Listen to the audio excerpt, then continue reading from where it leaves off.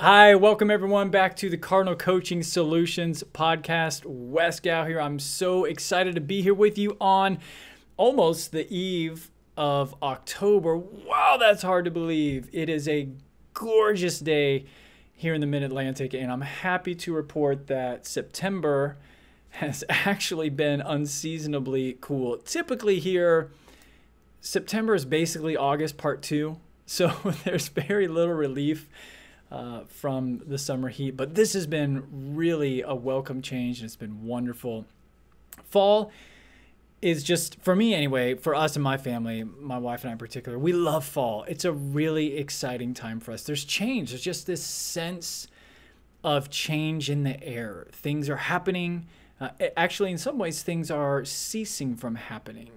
There's less daylight, the leaves are falling, the trees, many of them are making their adjustments and their preparations. So there's kind of this natural rhythm and cycle of letting go, which is a little bit about what I want to share with you today. Just some really interesting, again, like this platform, these videos and podcasts are really just my opportunity to share my leading growth edges and just what I'm learning. And so I had a really interesting period of learning here recently that I want to share with you about. But first, I want to start by sharing a couple resources, one of which is not my own creation. You'll hear me reference this book. For those of you listening on the podcast, I'm holding this book up on the video. I'll put a link to it here.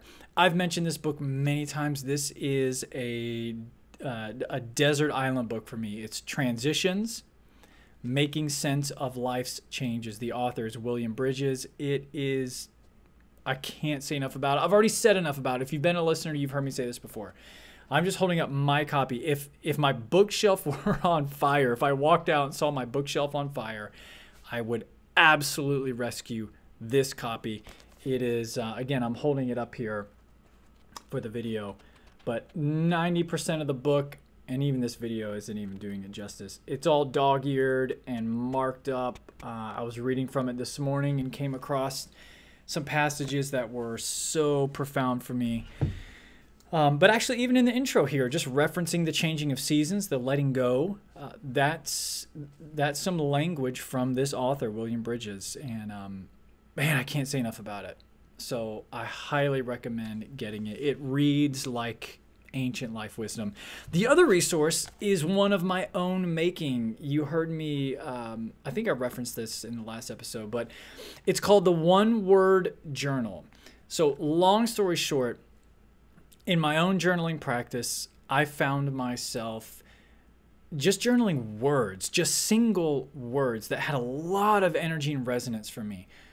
Words like allow, resurrect, bury, follow, found. Again, these are words from me that carry just a lot of weight. Nurture, foster, create, cultivate. I would just journal columns of these words because of their energy. And I found myself thinking, man, I really wish I could find a journal that just had words like this on the page. Nothing else. No quote, no lines, no date markers, no nothing. Just something to generate thoughts around the energy of these words. Well, of course I couldn't find it. There are lots of journals that have like inspirational quotes at the top, things like that. That's not what I was looking for. And so I just made it. This is through Amazon, Kindle Direct Publishing. Took me about a week, but I'll flip through it here and you'll see that the pages are blank with the exception of some of these words: manifest, serve, grieve, claim, release, bind, trust, embrace, discard, risk. Yeah, there's no linear component to this journal. It's not meant to be a specific methodology. It's just blank pages, nice, good pages, with the exception of these words. And so this is just a blank copy that I got. I've got my own copy over there next to my journal that I use every morning. I really, really enjoy it. So if that's something that could be of interest to you or someone you know, I'll put a link in the show notes here. Of course, you can just find it on Amazon, The One Word Journal. So I hope that's helpful to you. All right, I want to talk to you about, again, what I've referenced, this time of year, this changing of seasons, and particularly in this seasons there, or in this particular change, there's this letting go.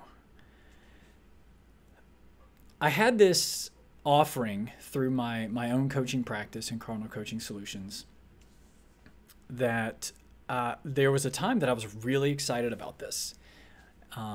I still am very excited about it. I have a lot of energy around it. I can see it happening. And yet, guys, as we all know, 2020 has asked a lot of us, a lot from us. It has changed so many things out from underneath us. I can't even imagine what so many of you are going through or what your stories are. I would love to hear them. For me, there was this particular offering that if it was going to go into the next stage of being activated, I needed reservations. I needed sign-ups very quickly, like within a month or something. And I hadn't given a whole lot of energy to this because, I guess, a few reasons. One, like all of us listening here, there's been mental bandwidth that just hasn't been there. Mental bandwidth, emotional bandwidth, just other life coping and survival that has been put at the forefront, that has been prioritized. And so this particular package and offering came back on my radar, and I'm thinking, yeah, if that's going to get legs this time around, I really need to pump some energy into it. And yet I found myself with this really, I don't even know how to describe it, almost alarm, but like if I had to really get honest with myself and go, I'm just not feeling it. I'm not feeling the energy. I'm not feeling the motivation to try to push this package this time across the finish line and in activation mode. But I felt really confused by that. Is that me quitting? Shouldn't I, just do everything possible? I just had a lot of confusion around this particular package. And I've been going for walks lately. I mean, I think it's been, well, of course, some of it's been the work from home and I just need to get out. But some of it's also just been this time of year. Like I said, it's been really pretty here. After dinner or something, when the kids are in a good place, or in the mornings when I'm in between calls, I'll just take a walk. And so I've been walking around my neighborhood trying to get just mental space, drop into heart space around what is it around this package for me. And that's when I referenced or was reminded of, again, I'm holding up this copy of my copy of Transitions, this time of year, and the letting go and the becoming. And one of my biggest takeaways from this book, Transitions, was this reality that development, and I've mentioned this before on the show, but development, when we think of human development, it's, at least I often think about it in the context of adding to. It is that, and yet development, D, that prefix right there, development, gives you a clue that becoming is just as much about letting go as it is adding on to. Whew. Again, that's language from the book. I'm not claiming that, but it was really powerful. And I found myself asking, okay, Wes, if this package that you envision, in order for it to become, because you envision it becoming, you can see it manifested,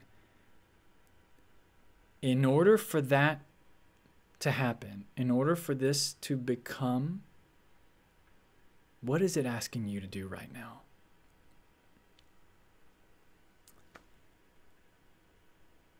In order for this to become, What is it asking you to let go of? That landed for me.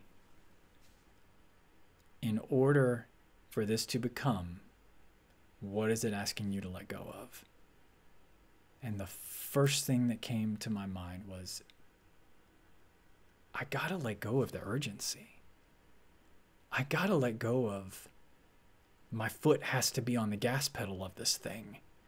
I have to find a way to push it across the finish line and generate reservations. And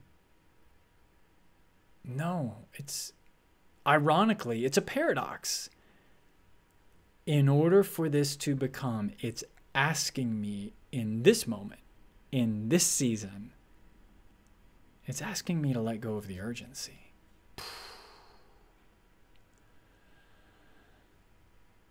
Even as I say that, I feel the same way I did when I first had this thought weeks ago. I feel permission. I feel relieved. I feel released. Yeah. It reminds me of, I can see even out my window right now, over the line of my computer here, I see some leaves beginning to turn. In order for new growth to happen months from now when spring arrives, that tree out there has to let go of what it has. That's the way it works.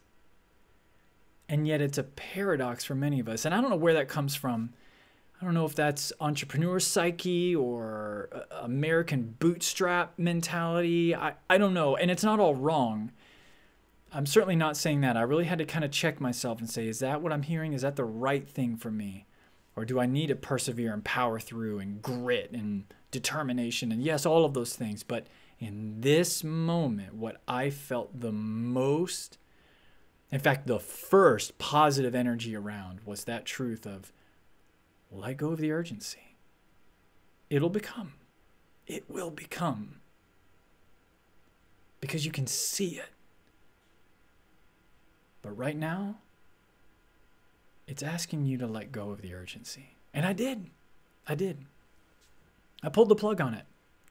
It doesn't exist right now. It will.